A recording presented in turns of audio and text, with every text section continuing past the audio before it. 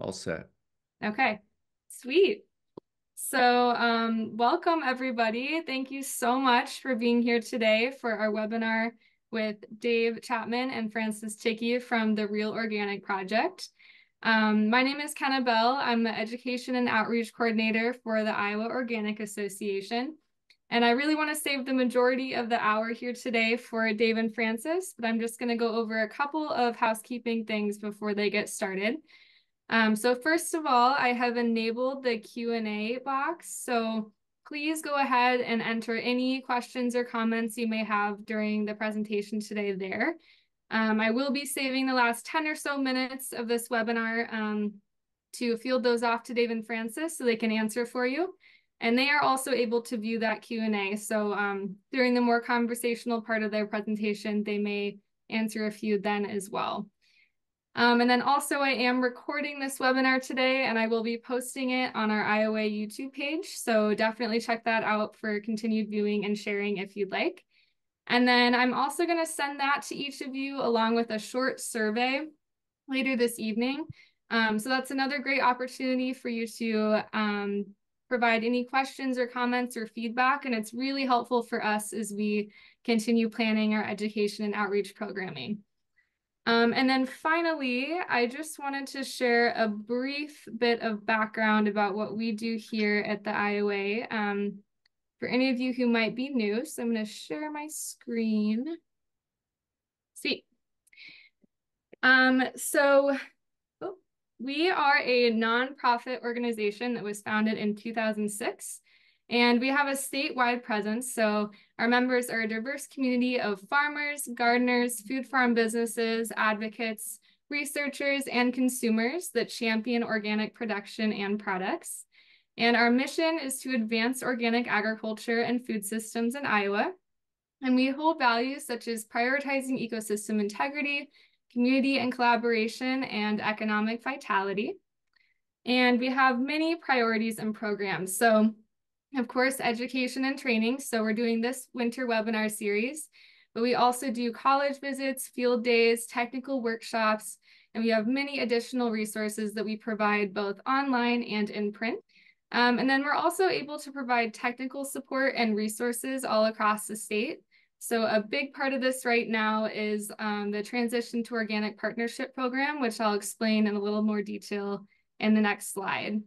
And then we also conduct outreach, so we travel all across the state, and this also includes our social media, our website, e-news, and other online presence. So we have a wide variety of ways that we connect with Iowa's organic community. We also communicate with our policy leaders about organic and about the benefits of supporting and providing policies and other resources for the organic community. And then, of course, growing the organic community in Iowa to provide support for each other and help grow this overall movement in our state today. And so, as I mentioned previously, a big part of our technical support and outreach programming has been made possible through our partnership with the TOP program. So we're really grateful for that because it allows us to provide even more resources to the organic community. And we're especially excited about our new organic farm advisor, Susanna. She's leading our organic mentorship program, and she'll also be involved with some of the field days, technical workshopping, and other outreach events. So definitely reach out to Susanna if you're interested in being either a mentor or a mentee. It's a really awesome opportunity. And then I also wanted to make sure to mention the NRCS Organic Management Standard, OMS 823. So if you haven't heard about it, basically it provides conservation contracts for producers who are either in transition to organic or for those who are already certified. So you can apply for this at your county NRCS office, and transitioning producers have a deadline of March 1st for those applications, and already certified producers have a deadline of April 5th. So I mentioned that because it was recently extended from March 22nd for certified organic. And basically these contracts provide payments that range all the way from $200 an acre for simple row crop operations, all the way up to $1,500 an acre. And we have a bunch more information about that on our website as well. So if you need additional assistance about the OMS 823 application, or if you're interested in being a mentor or a mentee, please reach out to Susanna or myself and check out our website, which is listed here. And I'll also send it out later today with that follow-up as well. So that's just a brief overview of what we do at the IOA and some of the resources that we can provide. But like I said, I really want to make sure to save the majority of this hour today for Dave and Francis. So again, we're very grateful to have them with us today. They're visionary founders of the Real Organic Project, and they're going to talk a little bit about the history of the ROP, what ROP certification looks like, and then a little bit more about their current work in the organic industry as it continues to evolve and expand today. So yeah, without further ado, I will turn it over to Dave and Francis. Thank you, Kenna. And thanks everybody for showing up. It's always a privilege for me to speak with Francis. We're doing it again next month at Marble Seed. This one's easier because I don't have to leave home. So Kenna asked maybe if I would make a short slideshow. I don't quite know the meaning of short, but I did make up something just to give a little bit of historical perspective. And then we'll turn it over to Francis and then we'll have a conversation. So I'm going to share my screen and we'll see how this works. All right, there we go. Close down participants. There we go. Oops. So I'm almost there. Okay. Not quite sure how to get rid of that thing at the top, but we won't worry about it. So Real Organic Project began because we felt that the National Organic Program was stumbling seriously to the point of falling down. And I don't mean to suggest that the National Organic Program is going to stop existing. It's not. And organic is going to continue to grow dramatically in the marketplace because it is, at the moment, the only meaningful alternative to the chemical agriculture system. We can talk about regenerative later. It's not actually an alternative at the moment, but we'll talk about that. But certainly organic has grown. It's over $60 billion in annual sales. And the only thing that's growing faster than that is organic in the EU, which is a little bit ahead of the US organic market now. And I mention that because they've done that without any compromise, which there's been so much compromise. There we go.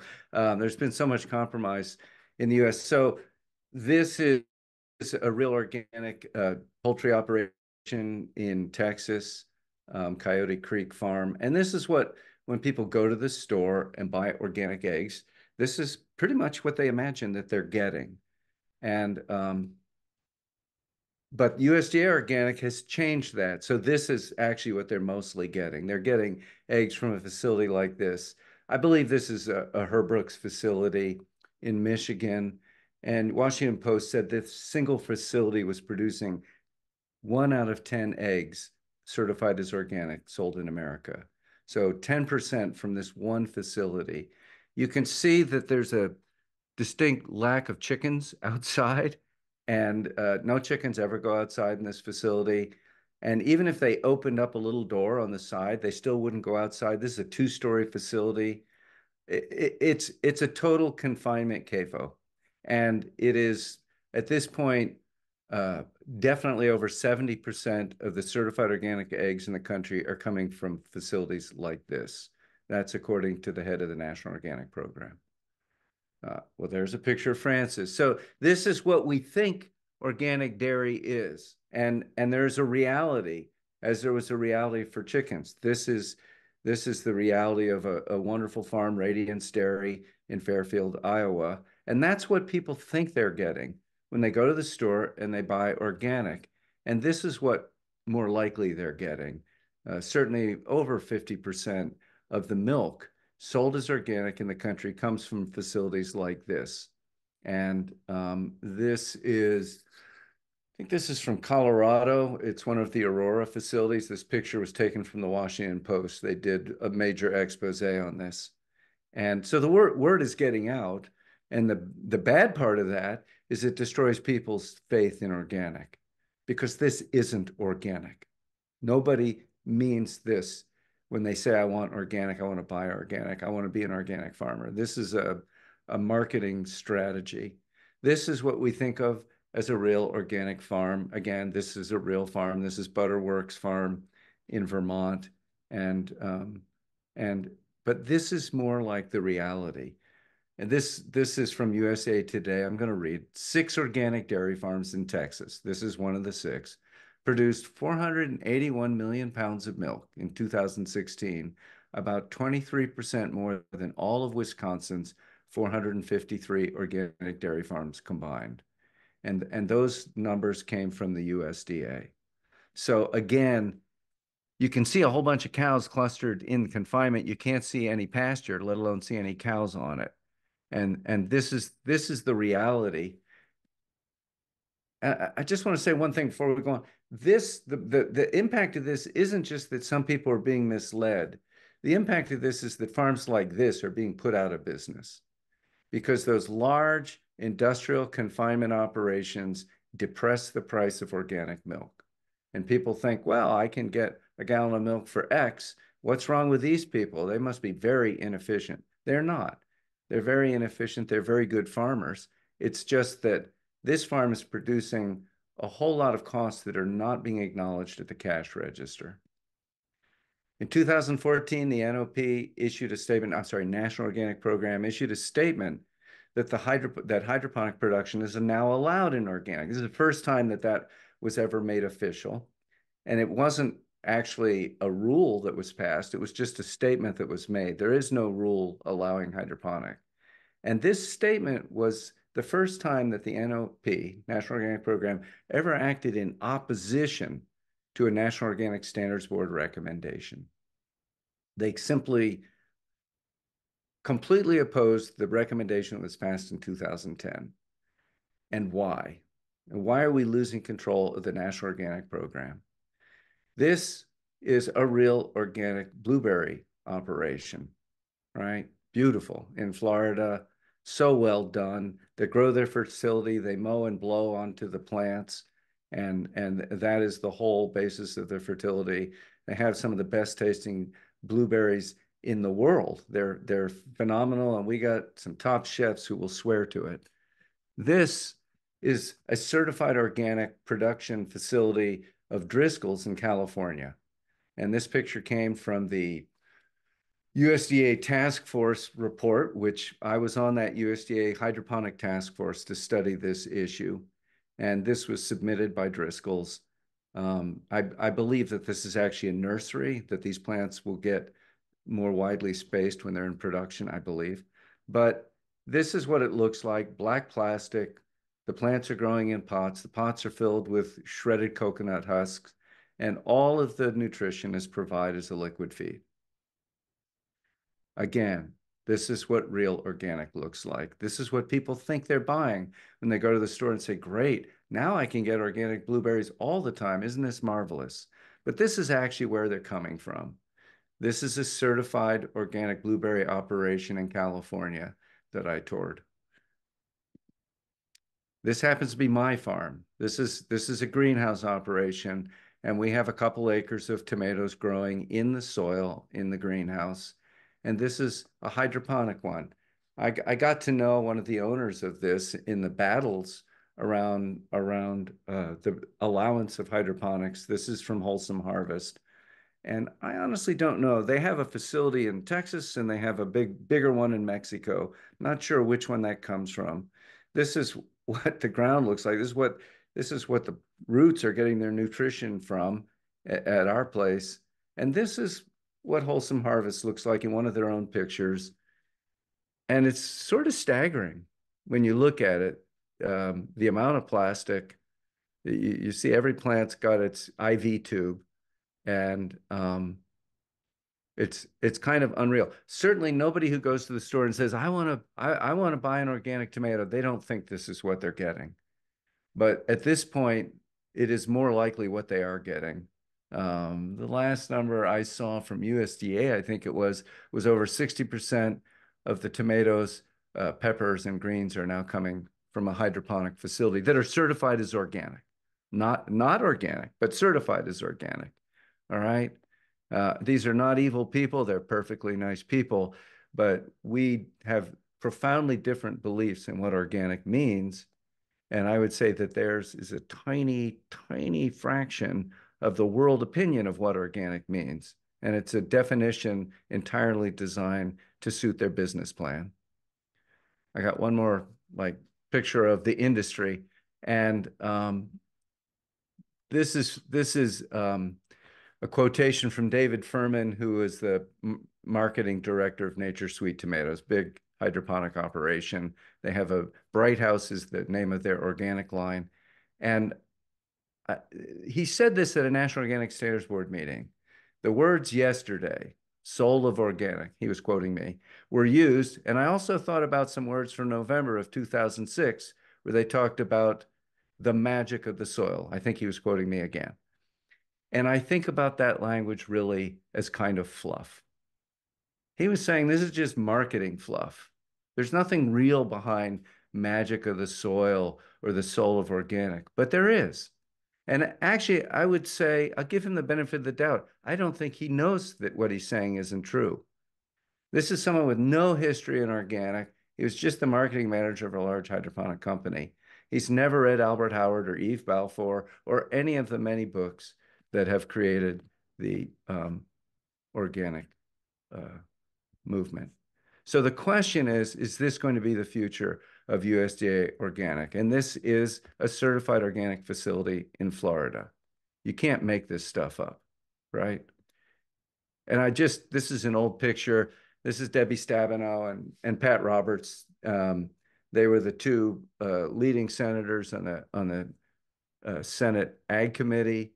And they both decided, Pat always hated organic, but he's decided organic isn't so bad anymore because his home state, Kansas, was home to Maine organic eggs. So he realized that properly defined organic could be a good thing. Debbie Stabenow's home state has Herbrooks certified organic eggs, and she also became a champion of this kind of new organic. In response to that, we started a movement called Keep the Soil Organic. And, it was pretty informal, pretty wacky. And we did get some support. This was Pat Leahy, who was the co-sponsor of the Organic Food Production Act, and Vandana Shiva in Vermont also holding up our T-shirt. We started to get some buzz. We started to get some significant, well-known people signing our petitions. And we started to have rallies. This was our first rally. And it went on this year, 2017. I think we had 17 rallies that year around the country, even around the world. We had one down in Central America. And the final one was in Jacksonville, Florida. And I'll let Francis tell you about that if he chooses to. But there was a big vote there trying to stop this from happening. And the dramatic thing is that we lost the vote. In 2010, 14-1, I think, they voted to prohibit hydroponics being certified as organic. In 2017, we couldn't even get a majority. What happened in 7 years that suddenly organic meant something totally different? So this march had, I just love this picture. That's Fred Kirschenman on the left, and who is probably well known to many of the people on this, one of the pioneers of organic farming. And that's Lindley Dixon in the middle, and she's my co-director. So, and these are all kind of significant pictures, people in this picture. This was our Lieutenant Governor, David Zuckerman, saying organic without soil is like democracy without people. And I would suggest that we are facing both challenges right now. Peter Welsh, who was then a congressman, is now a senator, came and spoke at our rally. Patrick Leahy, let organic be organic, be organic. And even with the support of Patrick, and he wrote letters to Vilsack to support us, we didn't move the needle an inch. I'm going to read this one, Shelley Pingree. There are more than 1,200 lobbyists on the Hill that work for the agriculture and food processing industry. They spend about $350 million a year on forming opinions in Washington, and that's more than the defense industry. Don't underestimate their power. And I would suggest that this is why we are losing organic and why we are, in a sense, losing democracy. Certainly in this one corner of the room, we are, because we, the American eaters and the American farmers, don't believe that that stuff is organic. So my final slide is we are not arsonists, we are firefighters. And it's really important to say this. It's Cornel West, running for president now. And he's a spectacular speaker. But this statement really, to me, is so true of the Real Organic Project. We did not come to bury organic, we came to save it. All right, Francis. Okay, I just like this. As the Real Organic Project succeeds, either the NOP, National Organic Program, will reform itself, making the Real Organic Project irrelevant, or the NOP won't reform itself, making the National Organic Program irrelevant. We are facing challenges that are too big for only local responses. We have got to get together. And organic is a world movement. It's got several million farmers who are certified with organic. It's got many, many millions of eaters. And what happens in this country is very important in that. We are the second biggest market in the world and the single biggest country market in the world. And we got to do something about it. I'm going to skip this. I'll just say that the rest of the world is doing something. In Denmark, they've dedicated amount of money that on the U.S. economy would be over $9 billion to support organic. And they are talking about real organic. So this is just a quick list of what we do and what you can do. Get certified if you're a farm. Visit our website, realorganicproject.org. Read our weekly letters. God, we put one out every week, and about 8,000 people read them. It's amazing. Watch or listen to our weekly podcast. You can find them on the website. They're on any podcast platform, or you can watch them on YouTube. The interviews are done recorded that way. Come to our annual conference, which right now is at Churchtown Dairy in October. Come to our annual symposium, which will be in late March. It's virtual. Go ask your local store about real organic. They won't know, but you keep asking, they'll find out. Ask your farmer about real organic. If they qualify, please have them come get certified. And I will say that there are farmers who support us who do not qualify, and they still support what we do, very much so. Some of them are not certified organic at all, but they're really organic. So our movement far exceeds just this label. That's not the point. It's not just a marketing brand. We need donations because certification is free for 1,100 farms now. And we do that because people like you make donations so the farmers don't have to pay for that.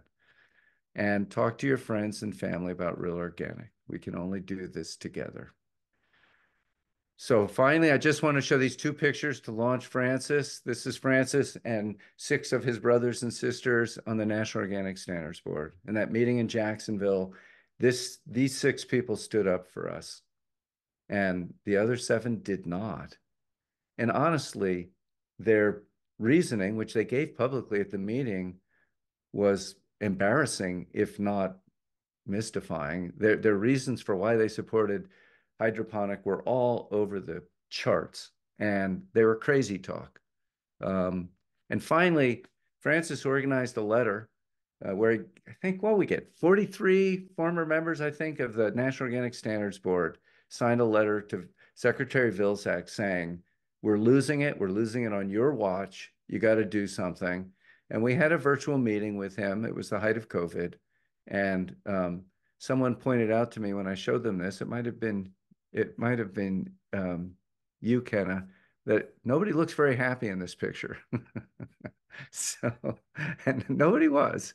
Okay, so there we go. I'm going to stop sharing, and I'm going to be quiet and let Francis take over. Thank you, Dave. I don't know what I can say. You've really covered it. I just want to tell everybody that Dave is amazing. He's just does all this stuff, and he runs a farm on top of it. I don't know how he does it.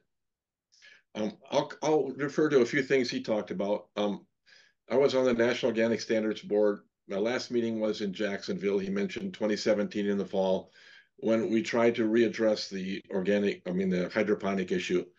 And it was very frustrating. We had, I think, over 60 organic farmers came from all over the country to talk and to testify that we need to um, make organic growing in the soil. And it was frustrating because we have a 15-member organic standards board, and many of them didn't really have a background in organic. And there's a lot of lobbying too, by the way, of the members of the standards board. And so they just got convinced that hydroponic was the future.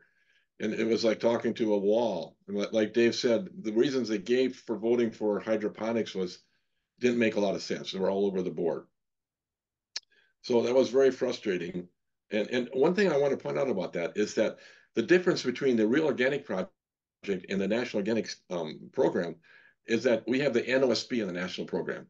It's 15 members that are appointed by the Secretary of Agriculture. 4 of those members, according to the originating legislation, were supposed to be farmers, certified organic farmers. Well, over the years, secretaries of agriculture appointed agribusiness people in the seats for the organic farmers. And of course, we complained a lot. So what happened to resolve that was in 2015 Farm Bill, the industry lobbied Congress and they got it changed. So now you can legally put agribusiness members in the farmer seats. And so you can see the problem here we have is that we as an organic community have no control over the future of the product of the organic program. Now compare that to the Real Organic Project. We have a 15-member standards board also. About 10 of them are organic farmers. And we have a 5-year term, and we nominate within our own organization. We nominate new members and we vote on new members. So it's not from agribusiness or from USDA. So it's pretty frustrating the way it was going. And I was at first, when the Real Organic Project started, I told Dave, maybe we can just embarrass USDA and they'll change. And Dave laughed at me. And now I can see as time goes on, they have tremendous lobbying power in the agribusiness. And they lobby Congress, they'll lobby USDA, they have a back door in there, and they get their work done. And so we can't compete with that. But we still need the National Organic Standard or National Organic Program because that does some basic work on materials that are allowed. They do a pretty good job. Sometimes they get lobbied to not do that right either. But the Real Organic Project certification is really pretty simple. If you're growing in soil and you don't have CAFOs on your farm and you're doing a good job of managing your soils, you mostly can get in. And we encourage you all. And many organic farmers don't really get a benefit financially from being certified by ROP because they may be selling to Organic Valley or some other organization, and so they don't have the label. In our case, we have our own label, so we use the Real Organic Project label. But many organic farmers, they're doing it, they're supporting us just because we need to get the word out. We need to get our label out in the store as best we can. There are a lot of things we could say, but Dave, you got any other points you want to make? Francis, if you talk just a minute about that letter to Vilsack from the NOSB, I thought it was pretty amazing that 43 former members, that's the large majority of the living former members, signed a letter saying, we're losing the meaning of organic. We really need you to fix it. And these aren't like all hard radicals here. A lot of these people were very conservative when they were on the NOSB, but they can see, especially in retrospect, that it's not going the way it needs to be, is that it's the intent of the original pioneer organic farmers is being lost. And that's why the Real Organic Project is critical. And I think it's going to be needed indefinitely. How long? As long as we want real organic food, we're going to need the Real Organic Project because agribusiness is not going to change their tune, and they're going to do their best to derail things. One interesting takeoff on what Dave was saying about hydroponics is that it's interesting that in Europe, hydroponics is not allowed. But in some countries like Netherlands, they will grow hydroponic food, tomatoes and peppers and such, and they can't sell it organic in Holland, but they can export it to the U.S. and they can sell it as organic in the U.S. Pretty ironic that they can't sell it there, but they can sell it here. And at the moment, Francis, somebody in the U.S. who was hydroponic and got certified legally could export it to Europe, but I suspect that law is going to get changed, the trade agreement. At the moment, Oh, there's reciprocity. You can't sell it to Canada. Canada won't allow it, but the EU didn't negotiate on that because I don't think they even knew it was happening. But the next time that comes up, we'll see what happens. But the point being, the US is the only country I know of in the world that formally allows hydroponic to be sold as organic. And we are the pirates, right? This is the pirate ship. It's not a pirate ship, but the ship has been taken over by pirates. And you know, we genuinely are losing control of our own small ship, which we hope to grow to be a big ship, but we can't do that if it doesn't have integrity. It's not going to flourish, not what we care about. That's why this is important.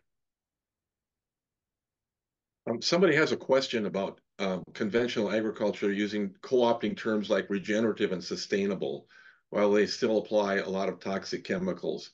And that's a real problem. I know it really gets under, it gets on Dave's nerves, but me too. But the thing is that we have a big move now for the big organizations, agribusiness, to label certain agriculture as regenerative, and it usually uses Roundup, and it's mostly business as usual. But now they want to put it on their Wheaties and their Cheerios boxes that were regenerative. And that's really, you got to watch out for it because that's going to be an increasing problem. And as a matter of fact, it was exacerbated when in the last farm bill, USDA put out several $billions for climate smart agriculture and regenerative.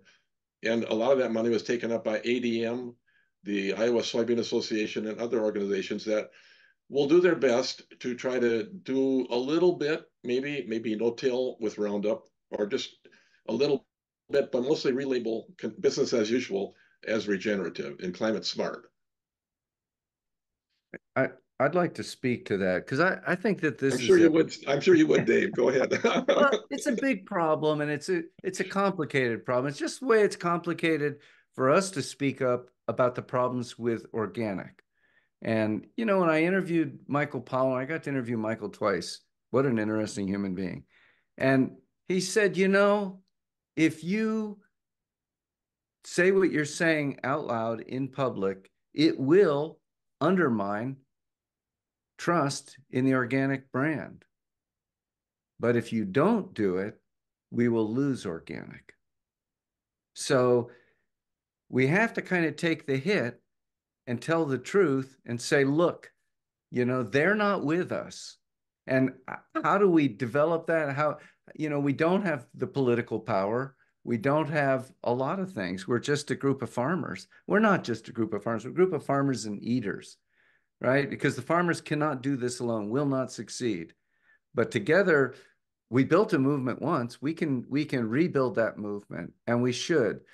But this thing of corporations coming in and saying, I'm with them, right? And the most famous example of it was when the oil companies came into the Earth Summit in Rio de Janeiro. And they wanted a seat at the table. These were the oil companies who are the major players in creating the climate crisis. And they were given a seat at the table, but it was like inviting Godzilla to dinner. And, you know, what are we having for dinner? Well, whatever Godzilla wants. You know, it's just how it is. And you know, there was a hope that things would get better because of that. But I've seen people like Al Gore say, no, we set the climate movement back by a generation by allowing them to have a seat at the table. And it's not that no oil company has ever, you know, they've made little movements in the right direction, but they've made huge movements in the wrong direction at the same time. So the fear with the regenerative movement, which was started by Bob Rodale, but it got taken up by, Midwestern farmers like Gabe Brown and Ray Archuleta. These are people who really are trying to change agriculture for the better, and they have my respect, and I hope that they succeed. And they're talking to a group of farmers that they believe would never embrace the word organic. I don't agree with that. I think if organic had a clear path towards profitability for struggling farmers, they would embrace it. They'd get over their their judgment that this is just for the left coast and the right coast. I think that they'd go, no, we can make a living this way. And they would discover, as Bob Quinn did when he moved there for economic reasons, this is actually the right way to farm. It works. It's better. And bonus points, as John Tester said, is I don't get sick when I'm spraying all the herbicides that I had to spray before.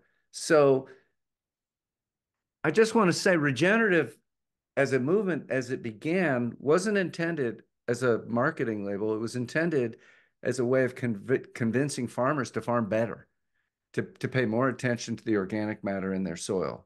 Conventional farmers, that was who it was aimed at. And we shouldn't revile that impulse or that movement, but I'm waiting for those pioneers to get up and say, I just want to make clear, I'm not with them. I'm not with Bayer Monsanto. I'm not with ADM. I'm not with Cargill. I'm not with General Mills. These people are taking this term and twisting it, just as has been done with organic. But it's worse with regenerative because there's no legal definition. And the chemical companies go, great, Syngenta loves regenerative. We can fit in here. We can use this. Go to Syngenta's website and look up regenerative. It's beautiful. It makes you weep. It's so good. It's so beautiful. It sounds like pure organic until the last paragraph.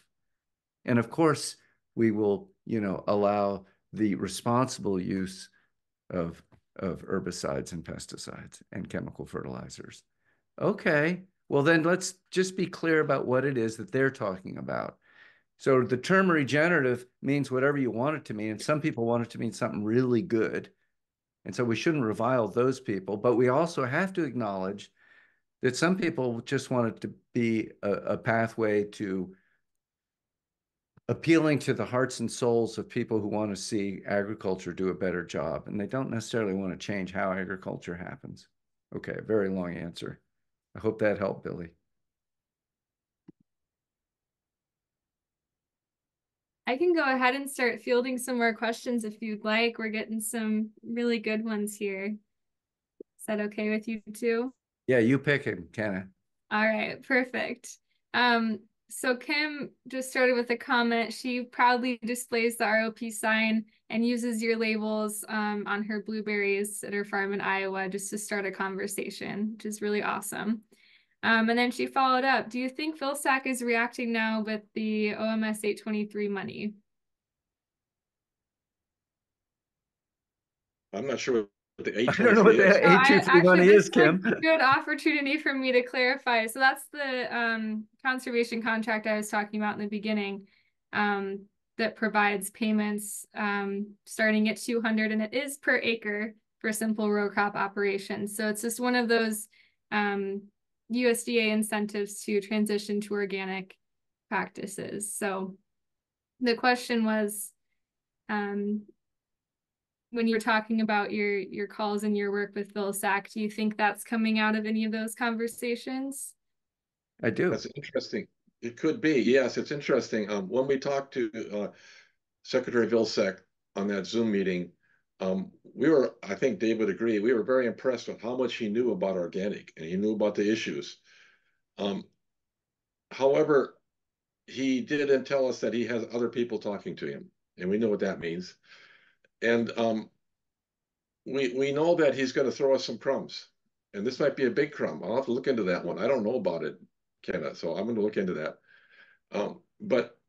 But he will throw us some things, but he's not going to abandon his agribusiness people. I assume that the 823 is the 300 million for economic for organic conversion. Fantastic. I hope it's well spent. I hope it goes to actually create change. But there's a lot of incubator programs going on now and conversion programs. and they're wonderful, but a lot of those people get out of them and then fail financially because none of these programs are addressing the basic financial equation, which is, can a smaller farm, and I would say a real organic farm, although not all real organic farms are small, right? But can a small real organic farm make it? And even the large farms, we're seeing them starting to really struggle in a financial system that allows things that are not organic to be certified. Hugh Kent, the blueberry grower, we had pictures of his blueberry operation, is eloquent about this. He says, when you allow hydroponic, you don't just allow it, you mandate it because their cost of production is cheaper. Not the true cost, but the at the cash register cost is cheaper. Consequently, if Kim is competing with them, you know, Kim's going, I'm guessing direct sales, fantastic. Having conversations, fantastic. That's what we have to do. But it's getting harder and harder for someone like me or Francis or Kim to get on the shelf of, say, a Whole Foods. Never mind on the shelf of a Kroger's or an Albertsons or Publix or whatever. You know, that the retail market is changing, and it's changing very quickly, and it's changing in ways that are going to eliminate real organic. They're looking for a year-round product that they, you know, it's what Alan Lewis calls, they want to hit the easy button. Say, great, we're going to buy all of our blueberries and all of our berries, conventional and organic, from Driscoll's because they always have them and everything's easy. And, you know, one story about that is I was out in Mill Valley, California 2 years ago I went to the Whole Foods, and I always love to go in and see what they're selling for produce. And I was sort of stunned. I don't know, Mill Valley, people maybe in Iowa don't know. Mill Valley is like this very affluent, educated, the kind of place that's really pro-organic, right? This is in Northern California, north of San Francisco, and they're very food conscious. And they didn't have any California organic tomatoes. It was the height of tomato season. All they had was hydroponic tomatoes from Mexico certified as organic. And I thought, how can this be? Right? And even some fairly, you know, they're called in California, these would be mid-scale farms, 300 to 500 acres, right? Is a mid-scale vegetable farm. They weren't there on the shelves, and they used to be. 6 years earlier, they were on those shelves. They were delivering to those stores. This was before Amazon bought it. So it's getting worse and worse. And what we're seeing is the exclusion of real organic from the shelves, and we're losing it. I'd like So to pick up on something yeah, Dave go said. for it, Francis. Dave said it's not small, it's not all small, real organic. But we have to look at really the ecology sometimes limits things. For example, Dave showed you a picture of the chickens out there in the pasture. And then he showed you a chicken house, maybe 100,000 chickens in it. Now, those 100,000 chickens, if you had to put them all on pasture, you're going to be limited by size. But it's not because of size, it's because of the way it's being done. The same thing with cows. If they're grazing properly like they're supposed to be doing out on pasture, how many cows can you get and get them to milking and back twice a day? If you got a CAFO with 5,000 of them all standing right there, you can have a lot of them quickly. But you put those 5,000 out in pasture, it just isn't going to work. And so it isn't size per se, but the ecology does limit size sometimes. Can I throw in one last thing? I never quite got to the punchline because I'm so Oh, worked. sorry. But no, it wasn't you, Francis. It was me. So Michael Pollan said that we're seeing the government is turning towards carrots instead of sticks. In other words, they're giving away a lot of money to try and encourage things. And so they've given a lot of money, and many of our friends have gotten some of this money to help, convert people to organic and to encourage marketing of organic. The stick would be to say, we're not going to allow confinement. We're not going to allow hydroponic. And if that was done, just those things, okay, let's add the third one. We're not going to allow fraudulent grain grown either in America or in Eastern Europe or Ukraine or anywhere else in the world, just grotesquely, obviously fraudulent. We're not going to allow those things. you've just fixed the marketplace. All of a sudden, you're going to get what we had in Vermont in 2016, which is that all the small dairy farms were looking at conversion to organic because it was the place they could make a living. It was the place that got rewarded for the kind of farm and the kind of scale that they were. And without that changing the marketplace, I don't care how much money you put into training and conversion, which is good, but you're still not going to change the realities of the marketplace. And so when somebody gets out of their incubator project, most of them are going to fail. It's not their fault. It's not personal. It's just the marketplace. So if we could just fix the law, and I say this over and over, we would solve the problem. You know what? Capitalism would work. Capitalism would then say, well, who can do the best job while following the rules, right? Who can make the best car while following the speed limit? And but that's not what's happening. So until we can fix that, I appreciate the money being spent on this conversion, and it's all good. It's all good, but it doesn't address the real core problem. I appreciate you both doing that. I think that was really well said.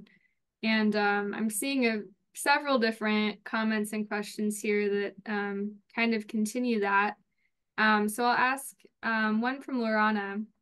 She's asking if you think consumers are getting fatigued with all of the different signage around different types of organic and non-organic products, and how we can help navigate that confusion. I got an answer, Francis. I know you do. Go Okay. ahead. So I haven't seen people getting really tired of all the different choices they have in craft beer.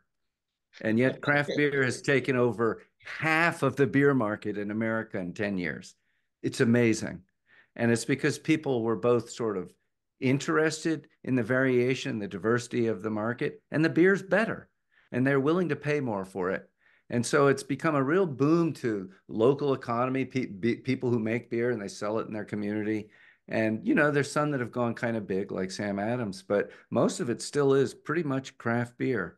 And I just put it as an example that we shouldn't say, well, this will never work. You know, people don't care about the quality of their vegetables. They care about the quality of their beer, care about the quality of their wine. I think they do care about the quality of their vegetables. If they had choice, they'd make it. And the problem is we're losing choice unless somebody is resourceful enough, fortunate enough, cares enough to make it to something like a farmer's market or a CSA, which are wonderful. That branch of sane agriculture is growing and growing, but it's still like 1%. And we got to do something about the other 99%. Let's encourage everybody to go to a farmer's market. And in places like, you know, in many parts of France, that is where people go, right? And in Denmark, over half of the food is bought at co-ops. How about that? So, you know, it can't we can't base what's possible on what we see is happening now. Many changes are possible, and we need to be daring and bold in our imagination and then dedicated in making them realities. Also, I'll throw in one last thing. In Europe, there's lots of add-on labels for organic. Every country's got one or two, right? And their base foundation is much higher than ours. They don't allow hydroponic, right? They've actually excluded a lot of the grain fraud from Eastern Europe. They said, no, anything certified by that person doesn't count as being called organic. And they you know, outlaw confinement livestock. And then on top of that, people are saying, well, we think it should be even more nuanced, and we're going to offer that to you. And many people are choosing that. So I agree that it can be frustrating to go, oh my God, it's too much to learn. I can't learn all this. But at the same time, if we want to have good food choices, we are going to have to become more educated as eaters, as citizens. And we can't just, you know, expect that Albertson's going to do it for us, because they're not. And certainly the USDA is not going to do it for us.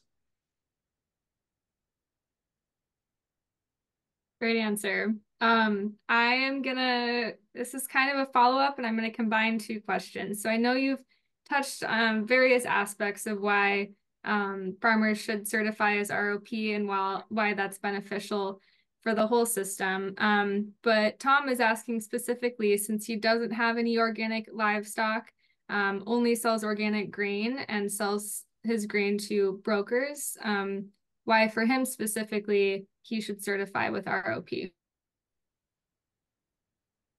Yeah.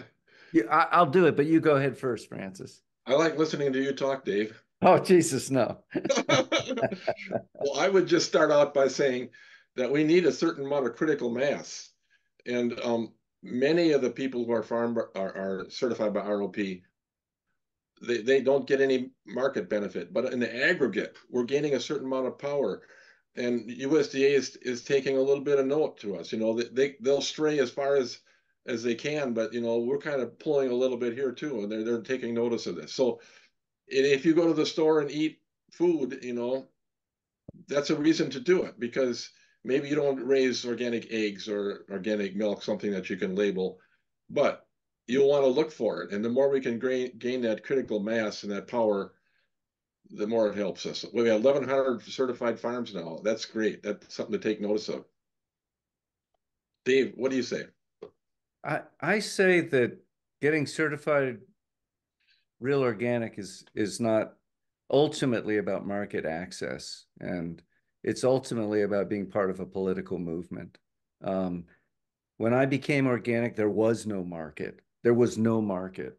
If I went to the farmer's market back then, I was just a kid, and I labeled my stuff, my little hand lettered sign, and said, organic. I would just get grief from a lot of customers, like, well, isn't everything, all food have organic there was no broad movement of people looking for an alternative to the chemical system. And I think that that's what organic is. Now, it's also dancing with becoming a branding thing and look, we all need to make a living, right? Everybody needs to pay their bills and feed themselves and be able to drive a car that works and all of that. I'm not against farmers making a living. I want to make a living too. But ultimately, we're going to make a living because people care about organic, and they're going to care about organic because it is what they think it is. And I think that I think that most organic farmers in America agree with the standards of the Real Organic Project. They go, yeah, that's what I mean. That's what I mean.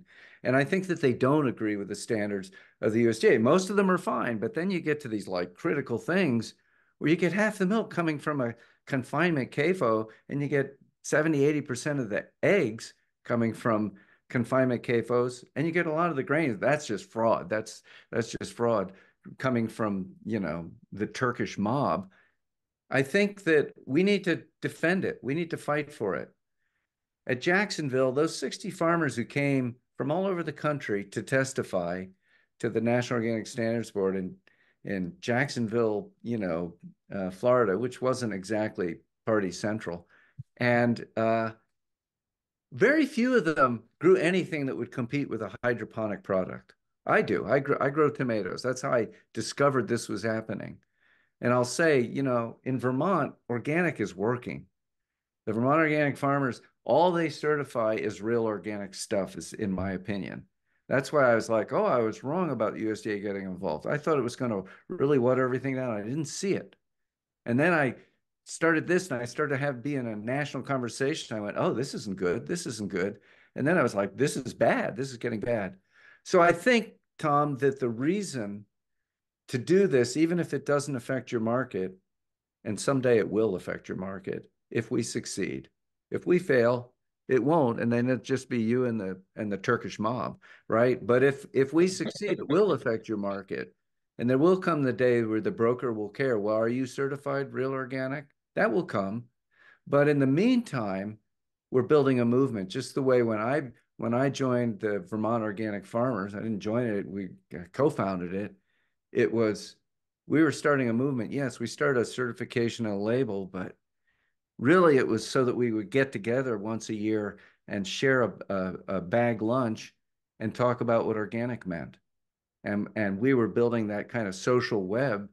That's how movements work. And I think it's very important. And I will say I was mistaken when the USDA came in and took over and created the National Organic Program. I stopped going to the meetings and I just stayed on my farm and I worked and I raised my kids. And it was good. It was a good life. But I was wrong. I abandoned one of my other kids, which was organic movement, which I cared about. And I thought, oh, well, it's out of my hands now. And it wasn't. I was wrong. We should have stayed involved. None of this would have happened if we'd really stayed involved. One more thing I'd add, Tom, is that it's free. I mean, where can you get something this important for free? You know, so sign up, Tom. I know who you are. Well, unfortunately, we just have a couple minutes left, and we've got a whole bunch of amazing questions still and comments in the Q&A. So I just want to add really quick that ROP has an amazing website with all of their resources there. Couple people are asking about the specific like certification requirements, processes, and costs. So feel free to reach out to me. I can connect resources. Anything else if you can't find it. But yeah, since you only have a couple minutes left, if there's anything, Dave and Francis, that you want to conclude with, I will give that to you instead of choosing for you. I'll turn it over to Dave. Oh, geez, Francis. Again. um, you know, for me, a lot of this was just realizing that we have a lot more power than we thought. We don't have as much power as I wish we had, but we have a lot more power than I thought. And we literally can't be stopped. If we just get together and do what we know is the right thing, it's going to be powerful. And I think we ought to do it. And what's more, it's pretty fun. It's not fun to fight. It's not fun to fight with the USDA or anybody that, Syngenta. That's not my idea of a good time, but it is my good idea of a good time to talk to all of you. And if you get involved in this and help organize it and recruit some of your friends, it's a nice thing to do. You get to have meaningful conversations about stuff you care about. And as you do it, you get better informed. I was interviewed by somebody and I was just amazed. He was writing a book. I'm like, man, you really know a lot about this. How'd you learn? And he said, I listened to all your podcasts. And I was like, wow, there's 150 podcasts. So it's not for, you won't listen to all of them in a hurry, but they're amazing interviews, many with farmers, many with writers and scientists and chefs and everybody. And Francis. Okay. So That was just that's one last thing is that, this critical mass is important. We don't think we have to have everybody in the country supporting it and knowing about it. I was amazed a few years ago when I learned that only 25% of the population in the colonies supported the revolution. The historian said that. Whoa, it doesn't take everybody. It takes just a few, a few of us to do it. That's right. Thank you both. Yeah, I'm really glad that we could all learn a little bit more together today. And I'm really grateful for you both being here and for all of you being here in attendance and sharing your questions and comments as well.